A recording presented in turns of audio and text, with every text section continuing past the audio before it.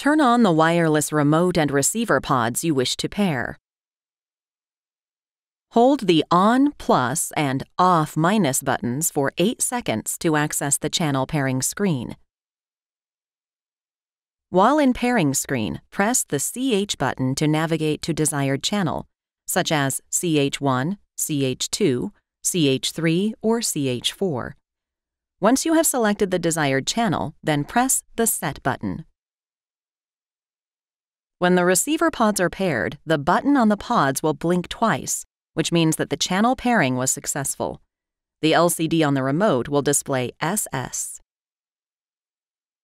If the receiver pods did not pair successfully, the button on the receiver pods will not blink.